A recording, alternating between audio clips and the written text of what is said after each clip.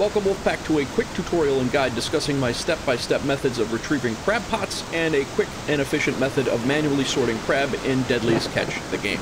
As discussed in our first tutorial about baiting the pots and setting the pots, according to the game manual, the optimum soak time for a string of pots is a range between 8 and 16 hours.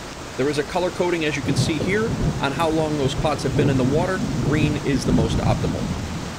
There is a couple things that I like to do before I start to retrieve the pots, and you can see we have a little bit of heavy weather here. This is the heaviest weather that I have played on, so this is kind of cool. I didn't even know that it was storming like this. I go to this storage compartment, I make sure that we have a grappling hook, and I make sure my grappling hook is in position here, otherwise you will not be able to use this position. You have to have a grappling hook present right there to be able to use this position.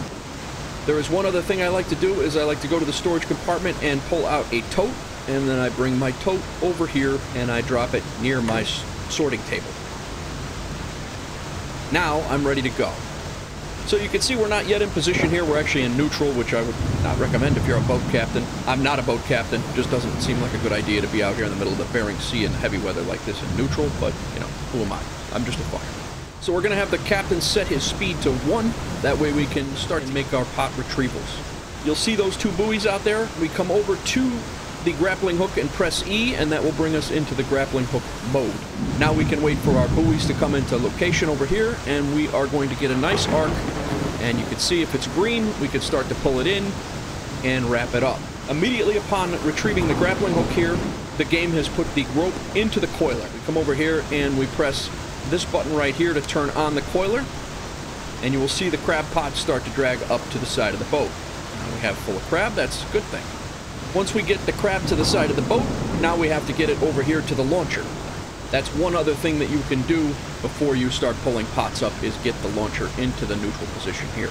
So now we have to come over here and lower the winch hook. You'll see it coming down from above. We come over here, grab the hook, put it on the pot, drag it over here to the ghost image, E to place the crab on the launcher, and you're good to go. Now you can hit the Q button, and I recommend you hit the Q button to let go of that hook and leave it be. Our next mission now is to take our crab sorting table and press it to come to the table forward. We open the pot door, and then this button right here, you will throw the crabs out from the pot. What you do not want to do is mess with that lever right there. I have learned this the hard way. If you raise the platform right here, this crab pot, whether it's full of crabs or not, will go over the edge, and if you notice, the buoys are now sitting over here. There is no way to retrieve that pot. Not only do you lose the crab that might be in there, you also lose $1,000 of the pot, and you get fined for leaving a pot in the water. At this point, you can move the crab table forward, close the pot door, pick up your buoys and place them in the buoy holder, and then you can restack your pot. Quickly moving the crane controls back and forth, you can come over here. Once you drop the pot anywhere in this vicinity, it will auto stack. I prefer to move the crane back into position, that way we can get ready for the next pot that comes on board. Sometimes this can get pretty crazy if you have a line of pots in a very close proximity to each other, and you will have to do this very quickly. We then have to repeat that process until all the crab pots are recovered. We will go over sorting crabs in a few seconds. Let's get all the crab pots on board. The stormy weather is definitely a little bit of a game changer. Got that one, very good. Again, automatically puts it in the coiler. We're going to go ahead and retrieve the coiler.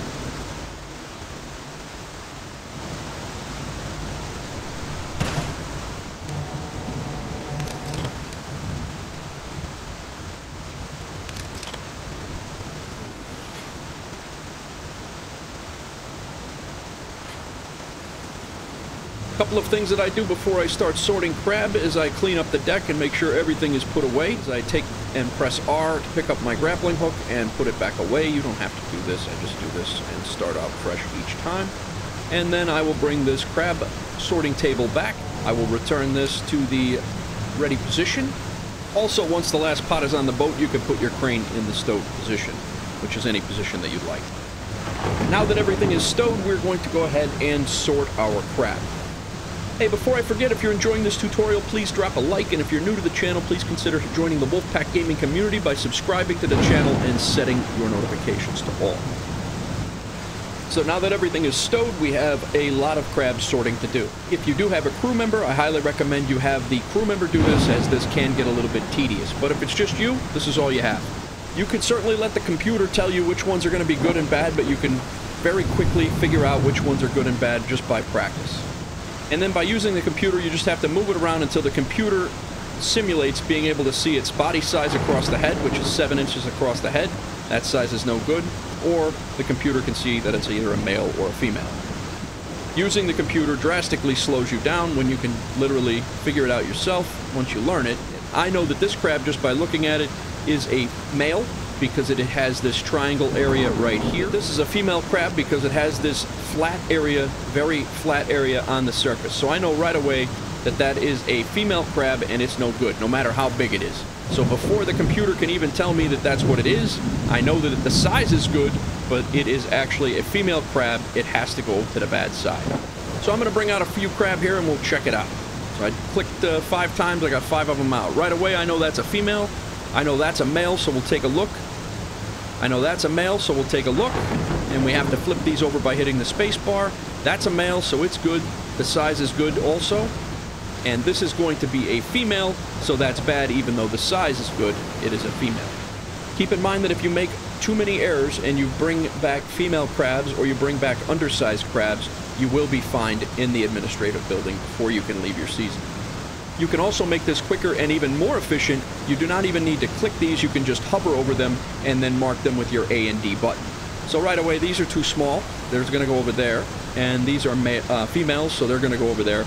And all I'm doing is hovering over. I'm not clicking the button, and I'm clicking my A button to send them to the left. If you need a break from sorting or your table starts to get a little cluttered and you get a little bit confused of what's going on, come over here, grab that tote that you placed, take your crab here. It'll take 50 at a time. Come over to the hatch. That's your good crab. Your good crab goes into this hatch.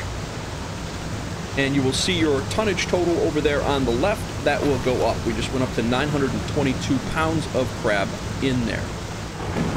Now we come over here and we grab our bad crab. Again, it'll take about 40. Come over here and toss them overboard by pressing the E button. You want to make sure that you don't just get lazy with it, and you want to toss them all the way overboard. Make sure that your cursor is way up and out and you see them flying over the edge. Otherwise, you'll have crab laying all over the deck. Then you can drop your tote back here and continue sorting the remainder of the crab. This is something you could get little kids involved with if they enjoy gaming, and most do nowadays. You can come over here, you could show them everything that I just showed you, and then they can select it. Definitely have a 9-year-old daughter. She would enjoy this part of the game for sure. So now that we've stowed our grappling hook, stowed all of our pots and our crane, all of our equipment, and put our bait into the refrigerator, we are ready to head back to Dutch Harbor. Drop a comment below if you like the workflow that I showed you, or if you have any tips or tricks to what you do while you're retrieving pots or sorting crabs. If you are also a fan of survival and military games, check out my second gaming channel showing up right now. Continue to the next Deadliest Catch the Game tutorial by clicking the playlist card showing up on your left. Or if you have caught up on these tutorials, take a look at our Transport Fever 2 series popping up on your right. Click either one of those links and we will see you over there.